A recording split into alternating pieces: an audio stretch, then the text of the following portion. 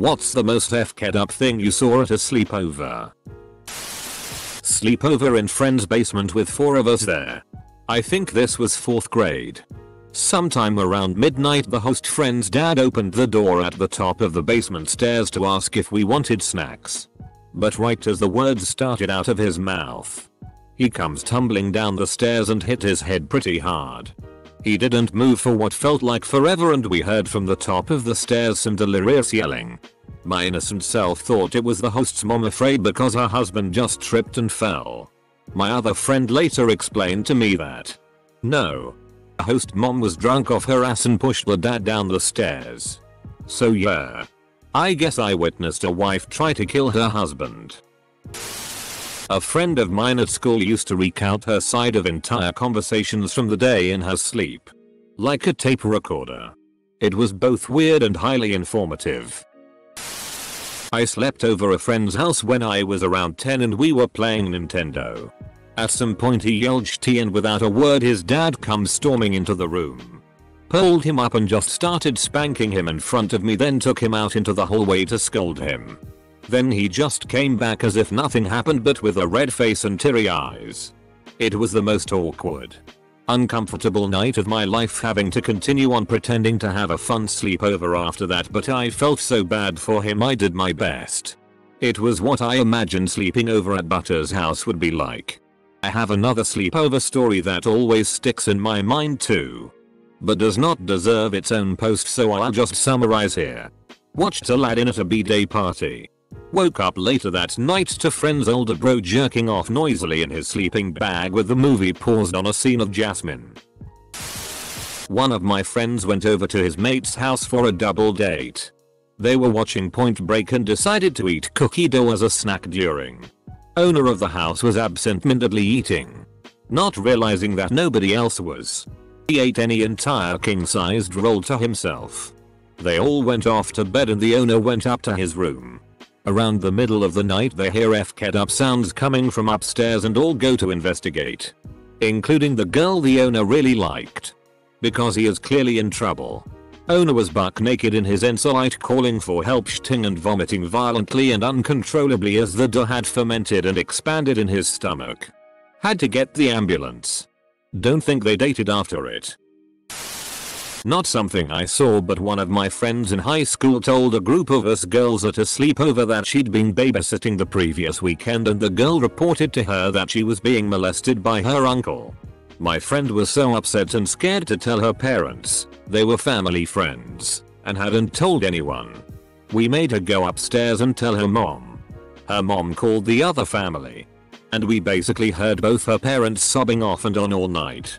The other parents called the cops and as far as I recall, the uncle was arrested and spent some time in prison. My friend was really scared she'd have to speak in court but didn't have to. My friend's older brother would get mad at her for small things, went in his room, lost the TV remote, shut the door too loudly, and proceed to beat the shit out of her. Pull her hair and hold her down and punch her in the sides. Literally throw her across the room. He was almost 10 years older than us and easily had 100-150 lbs on her. He would eventually tire from the beatings, leave the room, and she would go back to playing with me like nothing happened. I remember being so unbelievably shocked by it but eventually became desensitized because of how normal it seemed to her, and how unfazed she was by it. At my buddy's birthday party, he had a bunch of us sleep over in a tent in his backyard. One of my friends said we are all guys, it's okay to be naked together. Well, some of the guys agreed and some didn't. I was way too shy to even be in my boxers around my friends at the time. Hell no, I was taking my clothes off. Well, birthday boy agreed. Micro penis. After seeing the other boys' normal sized parts. Not really FK'd up, but I was terrified one night. I slept over at my friend's house. I wake up in the middle of the night because I felt sick. However, my friend wasn't in his bed and both clocks were broken and stuck at some random time like 1:38 AM or something. I was convinced that time had frozen and everyone disappeared. I remember crying and being too scared to go downstairs to check the microwave clock. Eventually I went into his parents' room and woke up his parents. My friend was sleeping in his parents' bed too. LOL. Semicolon. Edit. When I was in elementary school, I got invited with my sister to a birthday party of one of her friends. Everything was going fine for most of the night. And then the catastrophe happened. Her mom came down to the basement and was clearly very upset, but didn't explain why. She then had each of us line up on the stairs from the basement to the ground level of the house and brought us in one by one. I wasn't the first in line, but no one was telling us what happened once it was their turn. Finally I was up, and her mom took me into the bathroom and showed me a trash can with a poop in it. She was basically on the verge of tears, pointing to the trash can and asking me, "Is this your poop? Is this your poop?" It wasn't. We never found out whose it was. Or at least I wasn't told. We have joked that someone will finally come forward on their deathbed. But my sister and I have since lost contact with those girls, so we may never know. One time I was at a friend's house for a sleepover and he and another friend held me down on the couch and tried to light my hair on fire with lighters. I managed to break free and ran upstairs and asked my friend's mom to let me use the phone. Mom came promptly to pick me up. Needless to say, I was not on speaking terms with the other two again. I was 13-14 and staying the night at a friend's house with two other girls, when we were woken up by a loud popping noise from her brother's room. Naturally, four curious girls went to see what the hell he was doing at 3 in the morning. Her mom came running up the stairs about the time we entered his room, and quickly herded us back out of his room in hysterics. It took my brain forever to register that he had shot himself in the chest. Luckily he survived, and I never had another sleepover at someone else's house again.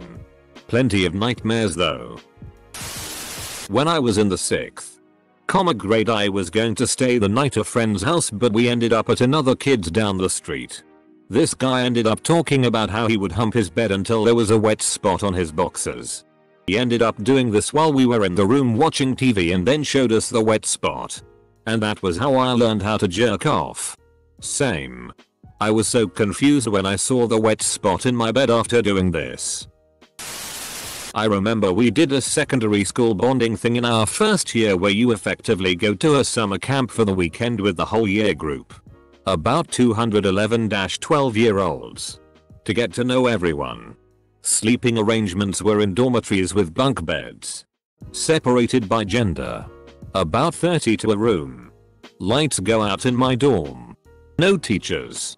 Just 30 11-12-year-olds that don't know each other that well. A kid farts. Hilarious. Someone else farts. A few others. Then, I vividly remember a distinct sloppy sound followed by a panicked "oh." A kid shat himself. I would also like to note, this was not the only public pants shitting by this kid. He did it again final year during our Duke of Edinburgh Award expedition overnight whilst camping. I was sharing a tent with him. That's a whole different story. We were playing hide and seek with my friend's little sister and I went into the unlocked bathroom while loudly saying, "Where could she be? Mare been here?" The little sister was 5.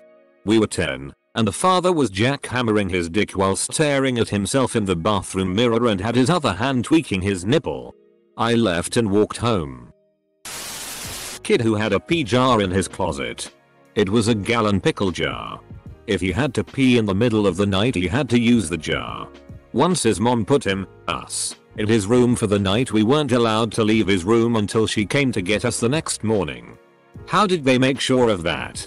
The doorknob was turned around backwards so they could lock us in. Holy shit, my inbox. Okay. The jar was for emergency use only and was emptied and washed in the morning if you used it. Probably rarely used it since most kids that age can hold it all night. He was a bad kid and stayed in trouble. Pretty sure the lock thing was to send him to his room and make sure he stayed there. Don't know about the parents' Zool habits, but I'm not surprised that most of Reddit immediately jumped on the drug-fueled orgies responses. What if there was a fire? I grew up in a very rural area of the southern US. A middle school girlfriend was having a sleepover and later in the evening her mom told us she, the mom, could talk to the spirits of dead people through her daughter. She got her daughter drunk on wine and hypnotized her. I don't know how long we sat in that room, but a lot of time went by with her mom demanding spirits speak through her daughter. Her daughter admitted to all sorts of terrible things. Supposedly dead people's spirits speaking through her. This was over 30 years ago and I still remember it. I remember the mom sitting in a chair chain smoking and her daughter slumped over in a chair. Seemingly dog drunk. Slurring confessions of murder, suicide, being killed, etc. She told us sometimes spirits would manifest in such a way that her daughter would attack her and tear the house up. It was really strange. Her daughter was a very quiet girl. The things that spoke through her were not like her at all. When I was around 13-14, a kid I invited over to my sleepover birthday party decided to strip down to his tighty whities right before cake and ice cream. Myself, my parents, friends and relatives were mortified. Apparently it was normal behavior at his house. When I was 12, we went on a family trip to Vegas. I woke up in the hotel to my parents having sex in the bed next to me. I was trapped and had nowhere to go. My mom said something along the lines of "Stop, we're gonna wake up the kids." My dad gets up, walks over to our bed and rips the blankets off our faces and said, "See fast asleep." I should have won an Oscar. Edit, I had no idea this would blow up. Thank you for all the love, strangers. I have no idea how this works, huh? So this obviously messed with me going forward. Any trips after this? I just waited my parents out. They would say small things like going to bed anytime soon. And I'm just flat out like nope. They would fall asleep and I won. In hindsight, as an adult with kids. Slaps you. This bad boy can sleep for miles. I had a friend whose dad had a fish tank of piranha.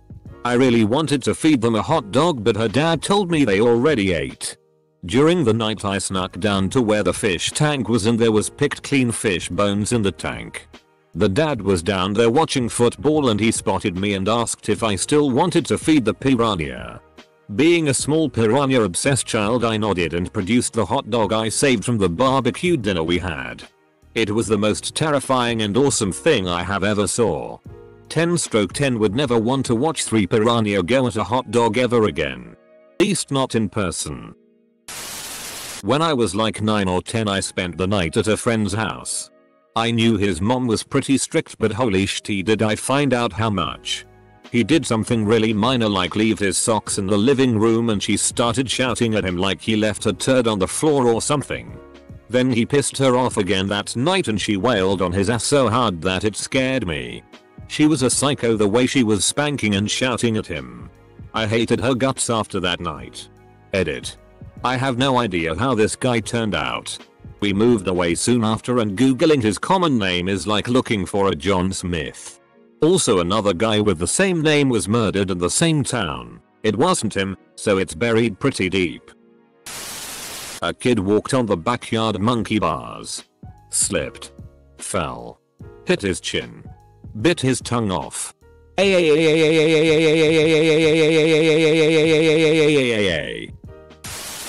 The dad's mistress came over.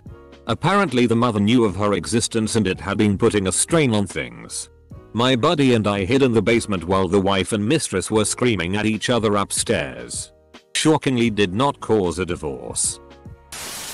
Woke up to my friend watching PRN on the PS3. That happened to me once a good 9-10 years ago.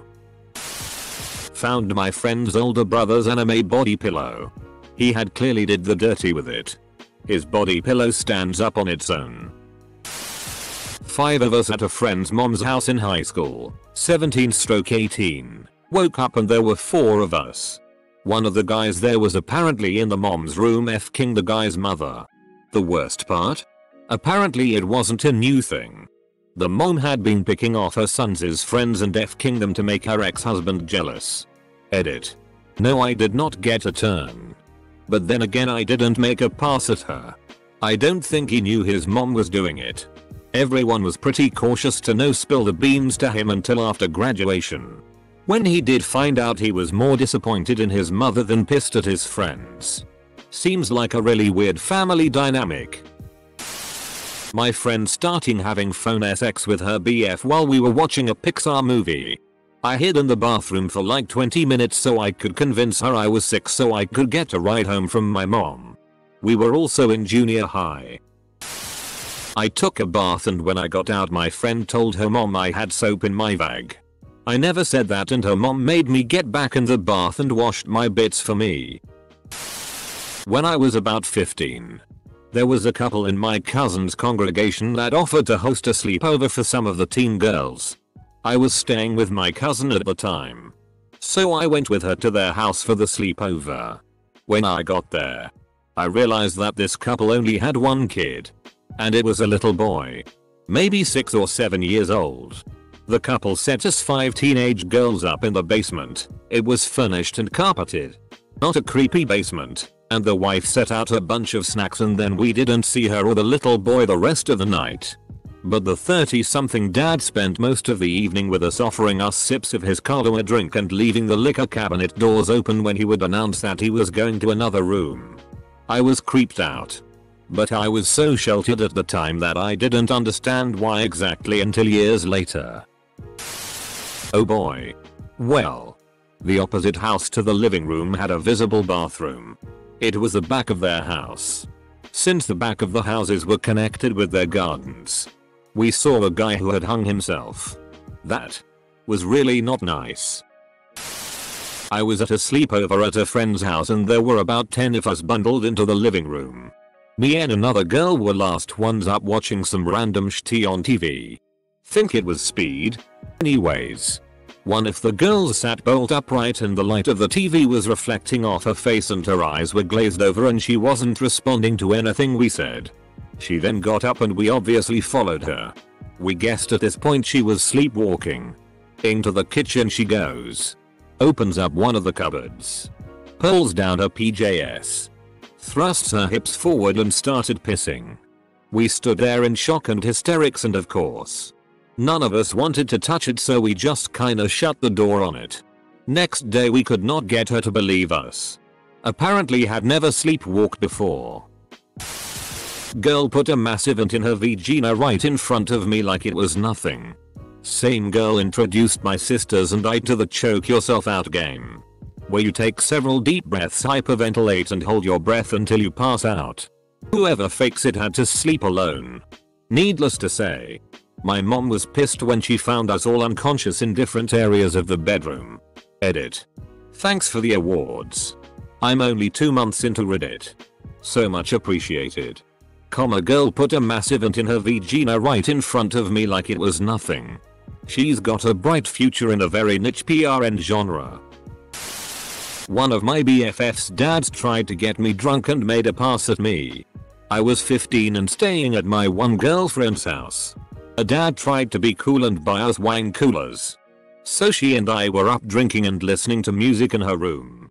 Her dad had to listening right outside of the door because when I went out into the hallway he popped right up in my face. He started getting way too close and handsy. This was not my first rodeo. I have been dodging my mom's sugar daddy's BF for years. So I saw what was happening and escaped into the bathroom.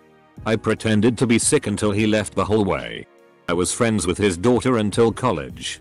I just made sure to never be alone with her dad again.